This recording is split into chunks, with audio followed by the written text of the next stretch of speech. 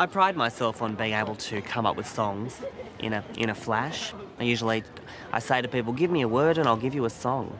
And I come up with something. Yeah, actually give me a word and I'll come up with something, see what we get. Playground. Playground, come and play in the playground, playground. Give me some, I'll do a rhyming one this time. Give me a sentence. Watching a DVD at your house. Okay, here we go. Actually, put me on. Rodney's coming over to watch a DVD. Who's cooking dinner?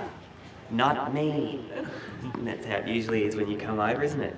I never cook. Switch me. I've strapped myself to the beast and I've been writing music and lyrics and I've come up with the concept for my new musical. And it's about the one and only Annabel Dickson. Annabel's story is perfect for musical interpretation. Annabel. I want to get to the truth of Annabel, who she is, you know, how she became a drug addict, cover the binge drinking, the sleeping around, the anorexia. Annabel, you're a slut. So I can't think of a better way to commemorate a student's life than to write a musical about them. Annabel Dickson, when girls take drugs and then they die. Who would have thought at Summer Heights High, on days like these, it's a bummer Heights High. There'll be a lot of media interest in the story, of course, so, which means more audience, which means more money for the Gregson Performing Arts Centre. So we're all happy. She's a party girl with a bad habit for drugs. She's a slut and she knows it. She wants to root all the boys. She can't help taking the drugs on a Saturday night. Ecstasy. She's been sent by an angel to give me an idea for a musical. Margaret's quietly confident, and she's usually got a good eye for the next big thing, so she seems very pumped. My only issue was I wanted to be done tastefully and not to exploit her. We're on the same page with that then, Margaret. She can't help being a slut on a Saturday night. Ecstasy, ecstasy, Maybe we can donate the proceeds to the family or, you know, youth charity. No, that's where you're wrong. We're going to put the money into the Performing Arts Centre, back into the drama department that she loves so much. Days like these, it's a bummer Heights High. I've got a feeling this musical could be my finest moment. Bummer Heights High, that Annabel died. I'm known around the school for having an above-average sense of smell, so I use my nose to control certain behaviours. I like to sniff the kids most mornings, just randomly in the corridors, checking for various odours, cigarette smoke, graffiti pens, alcohol, cannabis, that sort of thing. Just identifying that, singling the kids out. Let's stand back. They're aware of it. They become very nervous when they see me in the mornings, and you can always pick the guilty ones. But yes, it's just one of the good things about having a heightened sense. I was just saying to Rodney this morning, I unravelled the audition posters and I had an excitement quiver. I get very excited about things and I do that. And it's normally closer to production that I do it. It's just an involuntary thing that I get. I like to do what I call a psychological assessment. Any history of mental illness in the family? No. Does Dad ever hit Mum? No. At all? What I'm looking for mostly is, can they handle the emotional strain of being in a show? Have you ever felt like cutting yourself? Cutting your arms, or if you had to choose below or above belly button, which direction would you head? You need to be fairly thick-skinned to be in a show like mine. So I do what I call a sensitivity test. You've got thighs like an elephant and you've got a face like a bloody horse. Who's going to want to pay to see you on stage? Who? Excellent. That was good. You handled that well. I test the kids for hand-eye coordination. Open your eyes. Catch. Catch this. Missed it. I'm able to cull or weed out the kids who are just not right.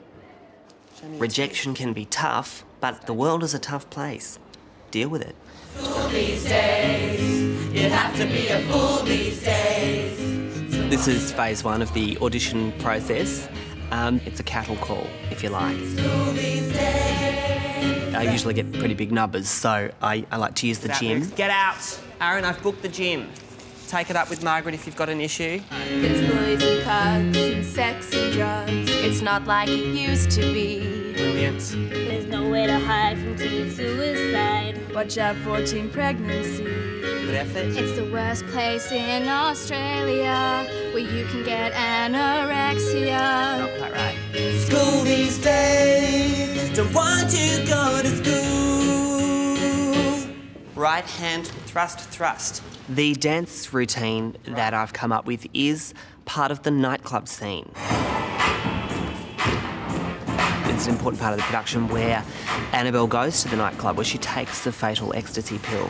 Get into it. So the moves are very, very much what the kids are doing these days. Spread your legs and up. Spread your legs. Caleb, more effort, please. I thought black people were supposed to have rhythm. Don't let your weight drag you down, please, sweetheart. What I'm looking for is, are you a triple threat? Do you have the ability to sing, dance, act? And do you have the look? Yeah, they didn't make it. Sorry. It's a no-go, I'm afraid. And unfortunately for some kids, they just don't have it. Less chat and more stretching, please. I'm a party girl with a bad habit for drugs. I'm a naughty girl with a bad habit. The show's set in Summer Heights High, so there are a lot of characters who are familiar to us, a lot of teacher characters. My name is Mr. G. 3 talents, 1, 2, 3. Singing and dancing and acting is my life. We look at Mr. G and his influence on Annabel's life. I'm a teacher, that's for sure. In a world of crazy kids. Mr. G is a triple threat. He can sing, he can dance, he can act. Is there a kid out there that can do it? I hope so. At Summer Heights High. When I look around this room, I see a lot of talent. This is going to be an amazing show.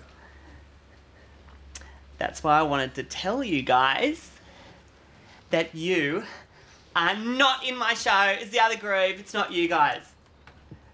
You're not in it. So that's... You can go.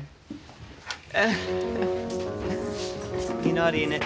It is a harsh reality that show business is a hard business. You know, we don't all have what it takes. You can always try for stage crew. Didn't make it in, Toby. You're not in it. Okay. You're not in the show. You can go now. Okay. Go to class. And it's your dancing that let you down, really. Yeah. I think for some kids, it's better that they know now than find out later in life that they've got no talent. I always say they'll thank me one day.